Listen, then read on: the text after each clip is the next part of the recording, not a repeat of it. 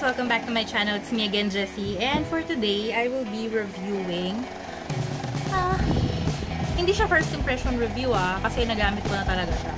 Gusto ko sana siyang gawing first impression review and then yung habang ina-apply ko siya sa face ko. Hindi, actually sa eyebrows ko. Kaso, wala lang. Hindi, wala kasi akong time, wala akong moment na makapag-video. Maingay kasi madalas dito. So, ayun. I'm not sure if you are familiar with the product, pero this is the Jan Lauren Dip and Glide Eyebrow Pomade. Ayan. Para siyang, this is an organic thing daw. Also, all the way from Davao. Ayan. So, eyebrow pomade siya. Para siyang yung mga usong Anastasia Beverly Hills eyebrow pomade, ganon, diba? So, kaso, eto, mas mura siya syempre kasi from the Philippines, made in the Philippines, and organic. Well, not really that mura, pero guys, mas mura naman di hamak kaysa kay Anastasia Beverly Hills, diba? Mahal-mahal yun, nasa mga 1,500 plus something yun. Ito, nag-range lang siya ng, I'm not sure parang 160 to almost 200. Well, it depends on the seller kasi. Ayun. So, I got the shade brown. However, this is gonna be different because I'm gonna compare it with something. Kasi before I ordered this, wala siyang brown kasi mabilis maubos yung brown. Meron lang siya is black. Although kasi syempre, hindi naman bagay sa akin ang black na hair. I mean, black yung eyebrows ko kasi yung hair ko, very light siya. Ang pangit yung tingnan. I made my own brow pomade. Although kasi yung mga DIYs, they say to use a hair pomade. Hindi, wala naman ako. Hair gel ang meron ako.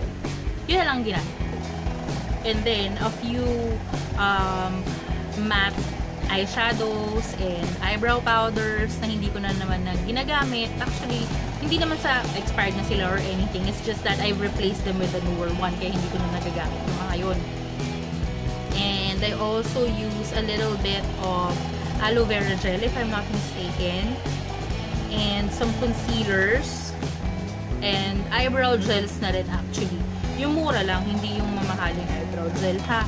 The one I got from 2358 yata yung basta nakakalito number kasi yung ano siya, Korean store, parang mga Daiso ganyan, pero Korean brand. So pero hindi yun 88 pesos lahat may nagre-range yung prices nila as low as 22 pesos to almost nasa 200 plus pesos depende sa klase ng product of course na naka-display sa store nila.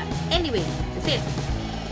The ones that I got is for like 88 pesos lang. Pero that's already 2 eyebrow gels na. Ang yata, ang mga mix nun, ginawa kong eyebrow, sarili kong eyebrow pomade. I'm not really sure if you can call it an eyebrow pomade kasi nga hindi nga pomade. But anyway, it will be a comparison of the Jan Lauren na Dip and Glide eyebrow pomade compared to my DIY eyebrow pomade, whatever you wanna call this. But I call this eyebrow pomade even if it's not made out of a hair pomade. Yeah. Okay, so I'm gonna show you and also a little bit of quick review lang ng Dream Velvet na Maybelline Dream Velvet Soft Matte Hydrating Foundation. Hindi na rin siya first impression because I've already used this once. Again, I'm just gonna give you guys a quick review on how this worked for me. Okay? Alright. So, first, let's move on with the Jan Lauren Dip and Glide. So, this is what it looks like. Ayan. Oo, uka na siya. Kasi nagamit ko na nga siya. As you can see, ma-oily siya. Diba? Ayan. So, inisip ko na una, baka pwede naman siyang mawala. Pero ma-oily talaga siya, guys. Promise. Ma-oily yung, for some reason, ma-oily ang consistency niya. A lot of people are raving about it. Not really raving about it, but I've heard or I've read good reviews about the pomade. So I got really excited to order one for myself and try it for myself. Kasi, hello, eyebrow addict ko eh. Siyempre, pag mga eyebrows, kailangan updated ko. Para maganda lagi at pak, ganun ang kilay mo. Ayun. So, ayan, ganyan siya.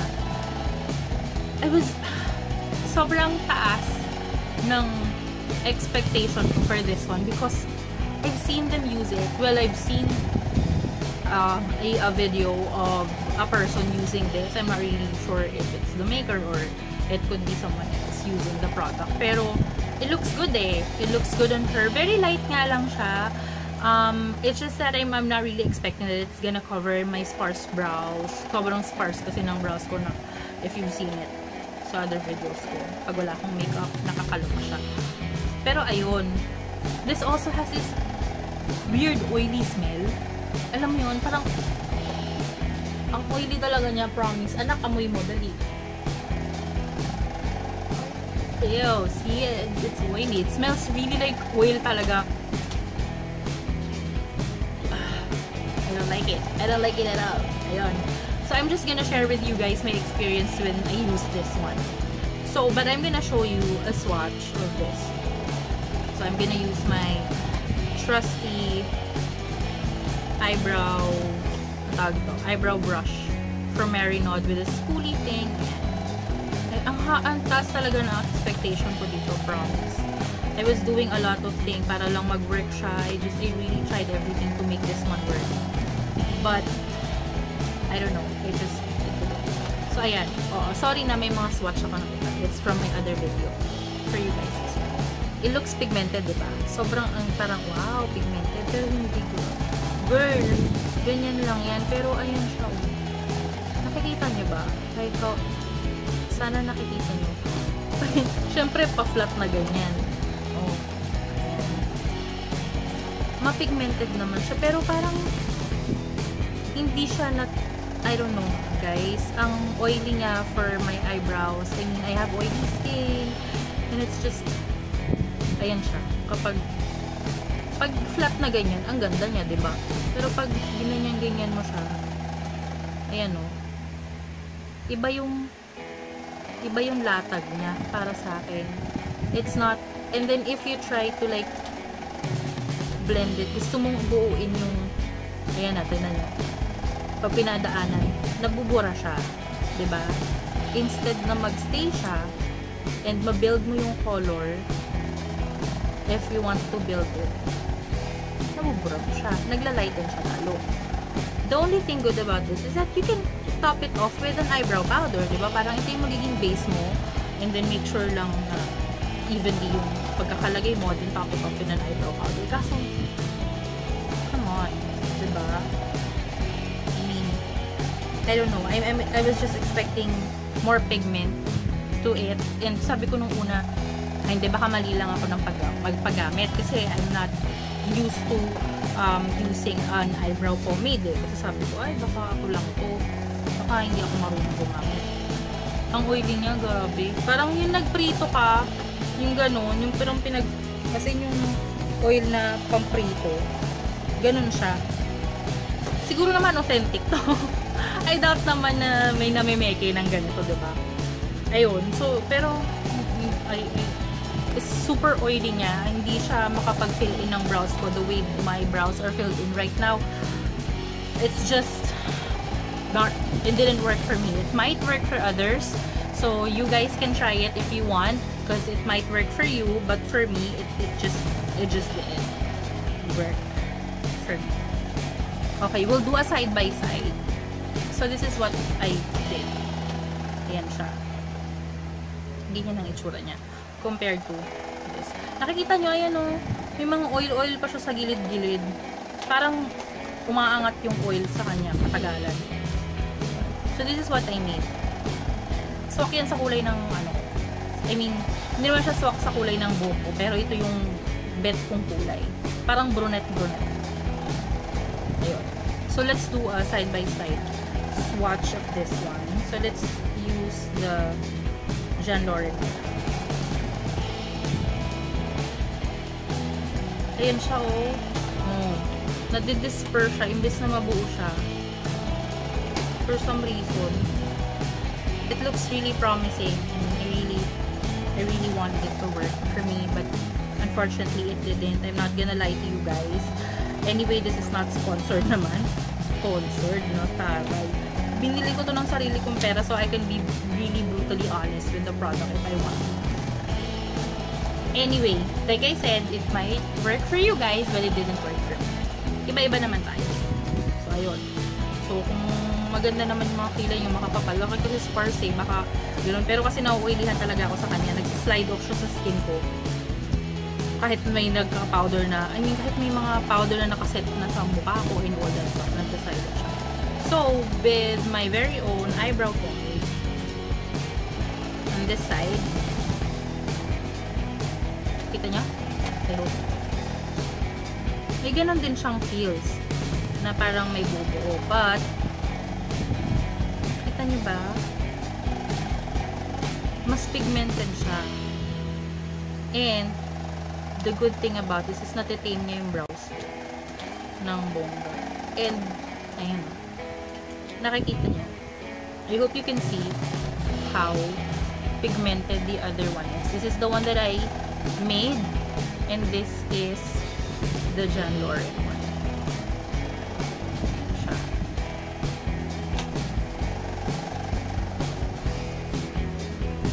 So, for me lang, guys, since mommy ako and I always wanted na makakatipid ako or something na makakatipid ako, gagawa na lang ako ng sarili ko. I don't think mauubos ko tong eyebrow thing ko na to, no? Kasi total may pa ako ginagamit. But there are times that I use that as well. As you can see, the pigment is different. Very sheer itong isa. And ito, yung pigment nung gawa ko, buo siya. Guys, diba? Yun. So, yun lang. If you want to know how I actually did it, sa Instagram page ko, which is Caffeine and Blush, I posted something with the whole ingredients. Hindi nga lang yung parang sukat, ha, guys. Kung ano lang yung mga ginamit kong ingredients, you can play with the ingredients if you want. Of course, depende na rin sa inyo. Promise, DIYs are very, very helpful. Lalo na kung tipid-tipid mode kayo. Better minsan na nagdi-DIY kayo. Just really follow some of the instructions, work your way. Kaya nga na yun.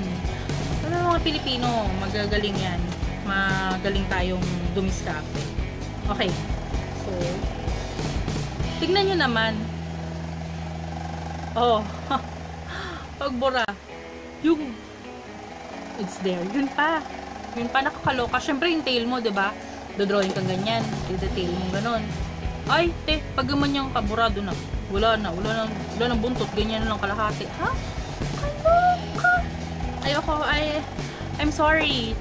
I really wanted it. I even want to resell something like this, Hannah, because I thought it would be really good. But then again, I said I wanted to try it for myself and really see how this one works. And sorry, guys. I have high hopes for you, pero nag-flop ka sa akin. But then again, it might work for others. It's just me. Okay, let's move on. Quick lang, quick. The Maybelline Dream Velvet Soft Matte Hydrating Foundation. So this is what it looks like. It has 30 ml or 1 fluid ounces. Same as the Dream Satin Skin, which is also 30 ml din siya ng product. Same, magkaiba lang sila ng datingan. Mukha lang siyang maliit kasi na parang nasa tube bottle siya. And this one looks, of course, a lot more kasi nga iba yung container niya. But, well, it says here that they are both 30 ml. So, I got the shade Natural Beige, which is a little bit darker. Para siyang, I'm not sure kung mga 5 shades yata yung meron nito. Hindi ko lang kasi na-list down kung ano-ano yung mga shades na yun.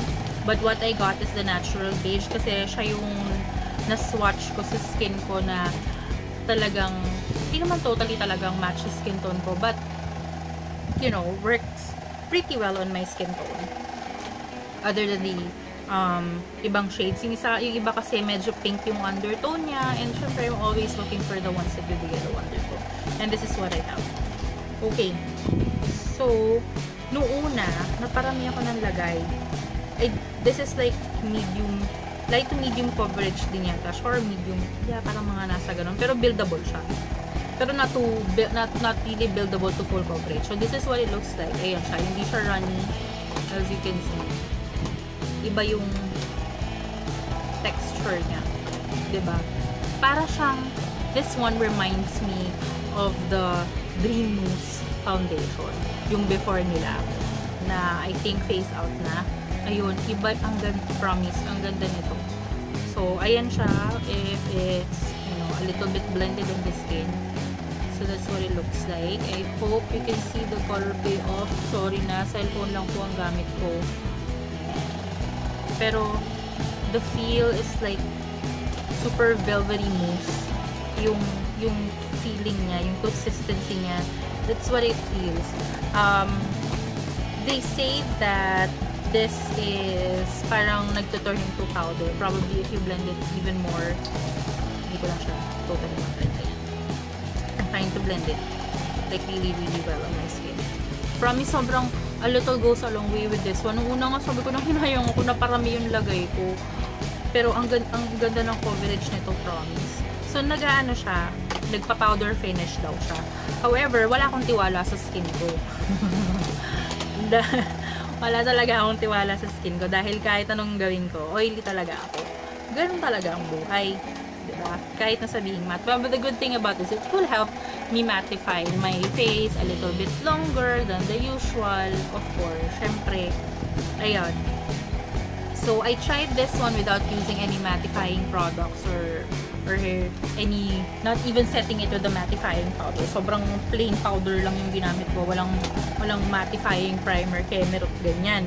Talagang ito lang, tapos moisturizer lang, tapos ito na. Ganun lang yung ginawa ko. Promise. Ayan siya.